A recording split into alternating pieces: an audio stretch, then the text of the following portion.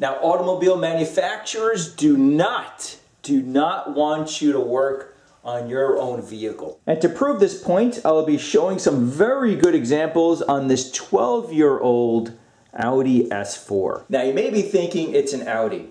It's overly complex, and there is some truth to that, without a doubt. But if you watch other YouTube channels as I do, these vehicles, modern vehicles within the last decade or so, they are really not built for you to work on, and I'll tell you precisely why toward the end. Now, to start off, just listen very, very carefully. Now, that's the fuel pump being primed every time you open the door. Front doors, rear doors, doesn't matter. So if you're doing any fuel work on your vehicle, you have to keep these things in mind. If you open the door, you're going to have fuel all over the place. So you're dealing with more electronics than mechanical means. So let's start with just basic maintenance. And then for those of you more mechanically inclined, I think you will really get a kick out of what you see. Now, for those of you that replace your own engine oil, chances are you can wrap up the job within 10 minutes. Not so fast on a modern vehicle. The biggest drawback is simply jacking up the vehicle. At the front of the vehicle, there's nowhere to jack up the vehicle from.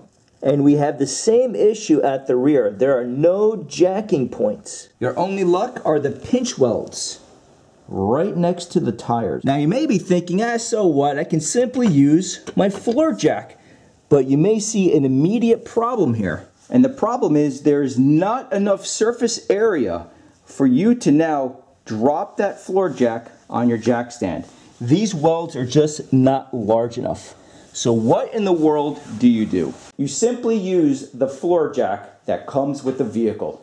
Now, even at this point, you're not ready to drain the oil. You still have to remove the plastic noise cancellation under tray.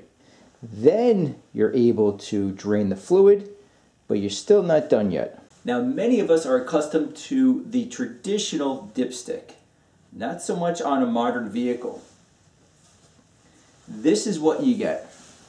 That's it. The only way to check the oil level is by starting the vehicle, letting it warm up, and checking the level from inside the cabin. Now, you may be thinking, that's not so bad. I only have to do that maybe every 7,500 miles, 10,000 miles. I can deal with that.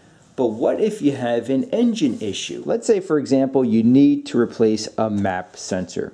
Here's the location on a Honda S2000. You can simply see it's essentially at the throttle body. Here's one on a 2006 Acura TL, a 2010 Subaru Impreza, even an older Nissan Maxima. Not so easy on a modern vehicle. In fact, this has 3 map sensors. In fact, we have a boost/map sensor here on the right-hand bank, another one here on the left-hand bank. But if you have another separate trouble code, you have to locate the third map sensor. And you can think, okay, well, we know it's near the throttle body. So let's follow the air intake.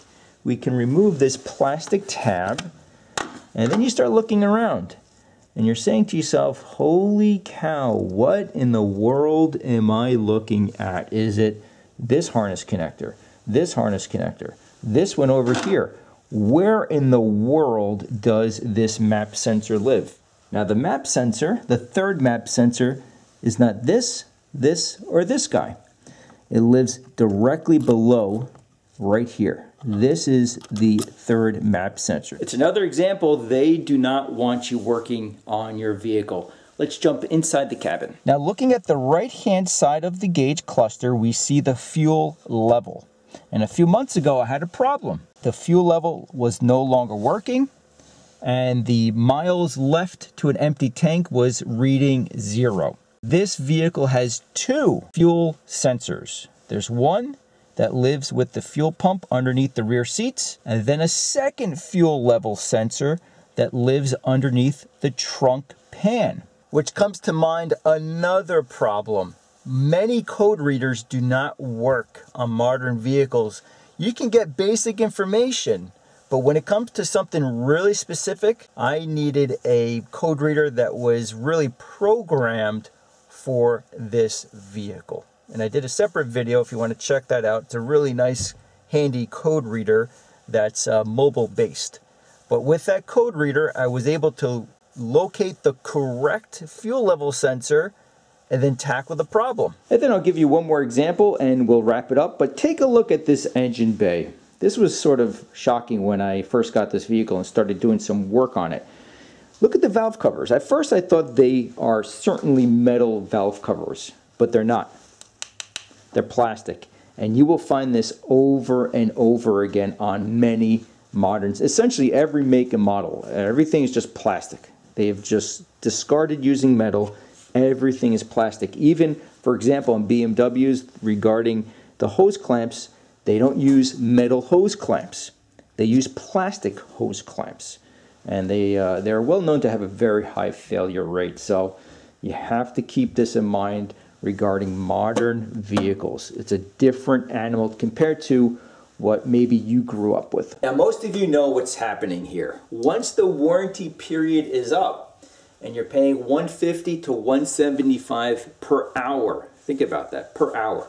Plus parts, plus the inconvenience to drop off and pick up your vehicle, and then you receive a massive repair bill. You say to yourself, I'm done. I'll sell this vehicle and lease or finance a brand new car. So you just keep rotating to the dealership.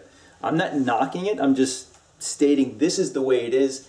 Modern vehicles are just not as easy as it once was to maintain and repair. Now you can find certain vehicles to get around this. For example, Subarus, they still have that basic architecture of their 4-cylinder boxer engines.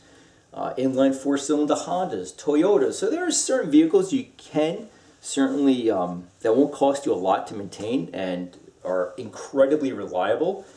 But there are many, many cars that will drain your bank account if you're not careful. That's the whole point here. So I hope you guys thoroughly enjoy this. And as always, thank you for watching.